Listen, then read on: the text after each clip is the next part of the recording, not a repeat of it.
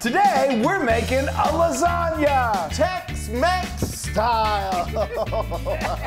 Layers and layers of all your favorite Tex-Mex flavors. Oh man, your family will love every last bite. That is right, and so will we. Yeah. So I'm Chris. And I'm Wesley. My layers and layers of Loon. Layers.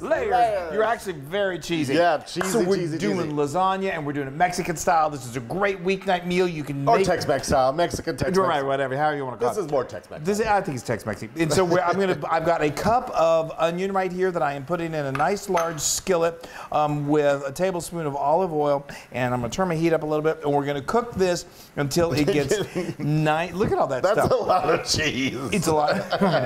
We're going to get to that in just a moment. And anyway, we're going to cook this till it gets nice and soft, about 4 minutes. Okay, so now you see this is nice and soft. It's just starting to brown just a little bit. Now I've got 2 pounds of ground beef. You know, go with whatever you like. If you like the lean, that's good. We're going to drain off any excess grease anyway. We got a little Wagyu going on today. I know.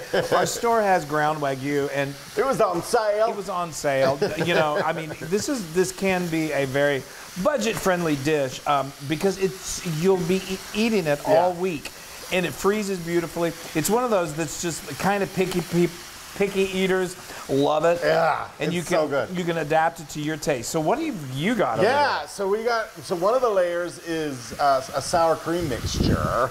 So and in that mixture, let's just say it's sort of like you know, like when you have a lasagna, you've got like that layer of ricotta cheese or a little bechamel, something. Yes. This is our going to be a version of that. It's so good. This is our ricotta cheese. Ricotta. So we've got about a pound of sour cream here. 12 ounces, I think it was. No, it's 16 ounces. Oh, 16 ounces. Sorry. And then it's just like one of those tubs. This is a. Those are green chilies. Green chilies, but how big? How much is that? That's a 4.5 ounce. 4.5 ounce. Just a little small. I'm just going to ask you instead of just guessing. That's probably not a bad plan. And we're just going to mix these in. Chris and I have made this dish several times. It's one of our favorites. We made it. Also, we had a sponsorship with Tom Thumb, who's a local grocery store, and we made this and. We had to use one of their ranch-style dips as the sour cream, and that was kind of delicious. And so we were like, well, we want to amp up our flavor of our sour cream. So instead of getting a can of ranch-style dip, we're gonna use what? Nothing. I can't figure out what you're saying to everyone. I'm just saying. I'm mixing and taking up time. Oh, I got you now. Well, everyone appreciates that. I will say that we did do. It was like a ranch, and if you want to get a packet of that ranch seasoning and put it in Throw it in here. Be careful. There's a lot of sodium, but it's another kind of additional twist of flavor that you might like. Right. But we just did this for social media, so it was not on our website or on YouTube. So everybody loved it, so we're like, let's share it with the world. Okay, so we're going to cook this until it is no longer pink, and then I'm going to drain off all this fat. Okay, so now we've let this cook until, like I said, until it's no longer pink. It's probably going to render some grease, so what I do is I just get a big old spoon, I get tilt it with the help of a little kitchen towel, and just spoon that out of there. You don't need all that grease. You can leave a little bit in for flavor, but I'd say let's get rid of it for the most part. Okay, now, have you ever heard of these? This is called Ro-tel. It is like legendary in the state of Texas. We used to be able to get it even all the way up. So good. Let me show in New Jersey.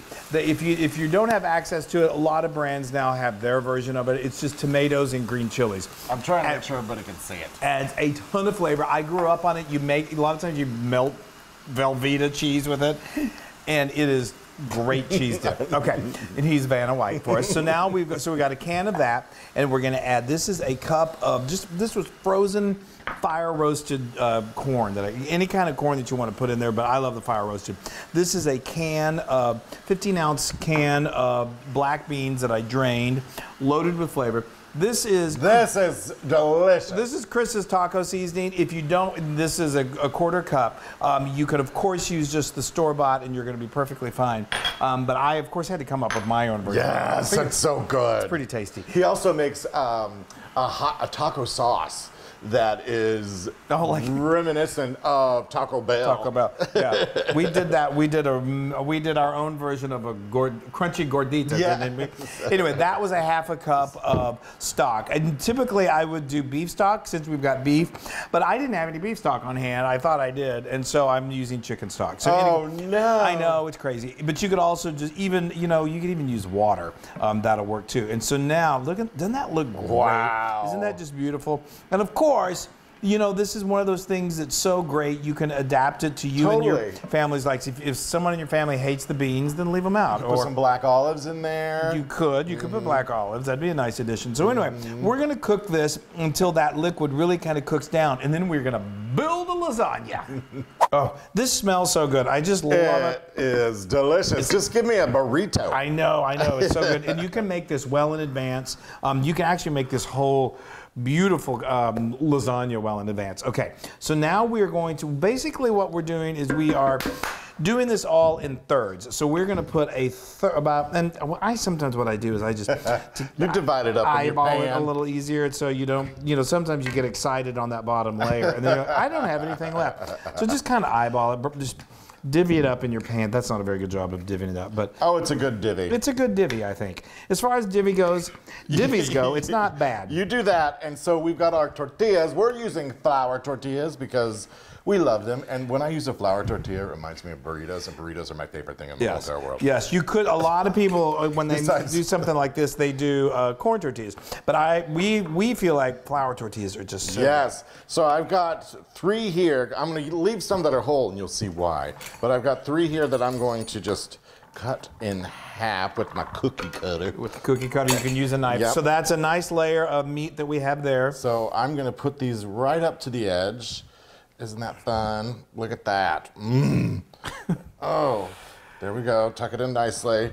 Here so you just, and if there's little areas peeking through where you see the meat below, that's okay. It's all good. Believe me, there's enough cheese in this. It's going to fill up the blanks. And these are soft taco size, or are they fajita? No, those are fajita size. Fajita size are a good size. Okay. So now what we're going to do is we're going to do another. We're going to do the second third of the meat. We're going to do a third of the cheese and another round of tortillas.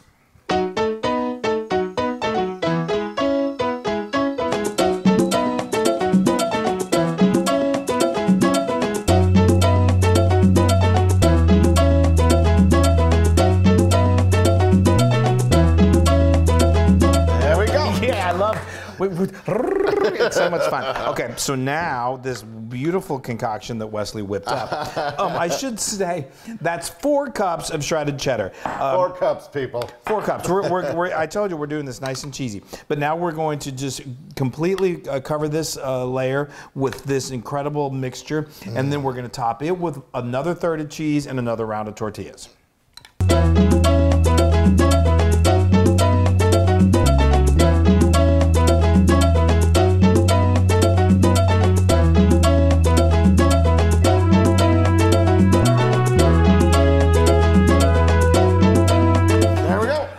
I should be wearing a sombrero with that music.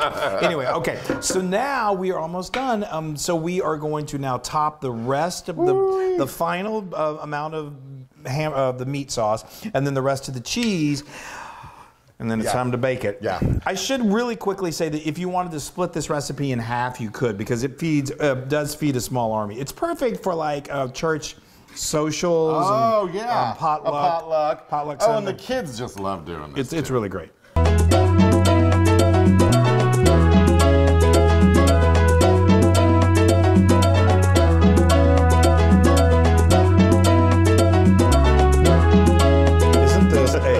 Isn't it fun? I'm telling you, it's so awesome. It's all just goodness. It's going to go in my belly. It really is. Okay, I've got my oven preheating to 350 degrees. We're going to stick all we're doing is just heating it through so it gets nice and bubbly. It's about 25 minutes. Okay, it's showtime. Oh, I love this. It smells so good. Wow. That is a heaping. Be careful not to drop it. It is heavy. Isn't that beautiful? Look at that. Amazing. Tortillas in there. I mean, that's impressive. But you know us, we got to make everything extra beautiful. So we've got some homemade pico de gallo here. Of course, you don't have to do this, but you know, it does add a lot of flavor. Oh, do it. And it definitely adds a festiveness to the. We like to serve this on the side as well, like, yes. so you can have some extra when you get your own little slice. That's right, and we have a recipe for homemade pico de gallo. Is so easy to make, but it's really good when it's fresh. Okay, that's gorgeous. And then we've got some chopped cilantro. And then okay. I'm going to come behind him and just throw in some of these wonderful pickled jalapeños. Pickled jalapeno. Look at that, y'all. I mean, is that a fiesta or That's wonderful. And you could cover this with foil and then bring it to your potluck, and then I mean, it's just great. And then it slices. You could leave it and let it settle for a minute, but we're not going to do that. We're just going to. I've got this big old spatula. This is the way. We're never going to do that. No, we never do that. So why would we start now? Yes. So Wesley loves to do the old spatula cut. Oh, it's easy with that thing. It is a lot easier. I mean, with something like this, because those tortillas and that sour cream filling, it's so beautiful. Now I'm gonna do is sort of like a pie, and I'm gonna call it the sacrifice cut. My sacrifice slice, which is gonna be the first one, because it's never as pretty as the second one. So that one right there in the middle is gonna be yours. I'm telling you, this is such a kid-friendly dish. Now let's see if we can do this. Don't watch too closely. Oh, yay, gorgeous. Beautiful. That is awesome, Chris. Thank you. All that's right. great. Look at that. Now, let's do mine. Let's do it. Let's do it. Bring it on over here. A drum roll. There we go. Fabulous. Beautiful. It's fabulous. Come on over. Fabulous. Oh, my goodness. That looks... Doesn't that look just delicious? I've seen lots of people do these lasagnas, and they don't do like the sour cream filling. And you may think it's weird to bake with sour cream, but you know, so many casseroles you do bake with sour cream. Yeah, and totally. It adds a layer of creaminess. I love it. That's unbeatable. Wow, that is a. I am going to just break into this lasagna, Tex-Mex lasagna. I tell you too, lasagna. I just did an Italian accent with my Tex-Mex. Well, you know, it's lasagna. Y'all, look at that. Just look. Oh, all right. I'm so excited. Hold on, Chris. Don't do it yet. Is it hot? It's actually not. Everything. I'm losing my mind. All right. You're all right. Ready? Mmm. That's just weeknight wonder, fabulous, delicious, kid-friendly. I love it. To me, it tastes like a burrito supreme, but in the form of a casserole. Yeah. It's so good. It's just amazing. You definitely need that sour cream. Oh, y'all. I'm getting messy. Didn't put any hot sauce. Oh! I was wondering why my mouth wasn't on fire. Serve it with some hot sauce, some jalapenos.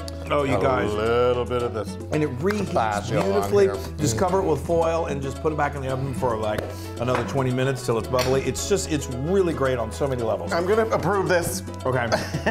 Because I want to eat it. I know you do. This is 10,000% approved. Yay! Oh, y'all. I just absolutely I'm telling you, I'm not kidding you. It's going to become like a family favorite. A little hot sauce. So good. You guys, make Mexican lasagna. Fuse those Tex-Mex lasagna. Tex-Mex lasagna, whatever you want to call it. Fuse those cuisines together, and you're just going to love it. Your kids are going to love it. So good. Grandma and Grandpa are going to love it. And we love you. All right. Bye, everybody. Adios. Adios.